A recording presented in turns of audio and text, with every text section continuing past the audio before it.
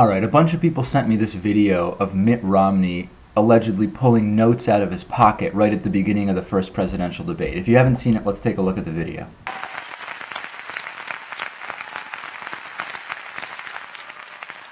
Alright, now let's look at it again from much, much closer.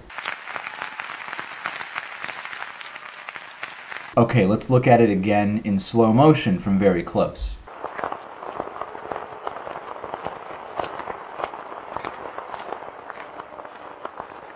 Okay, so it's obvious that he does pull some kind of paper out of his pocket. Let's be honest though, this is not the reason the debate went the way it did.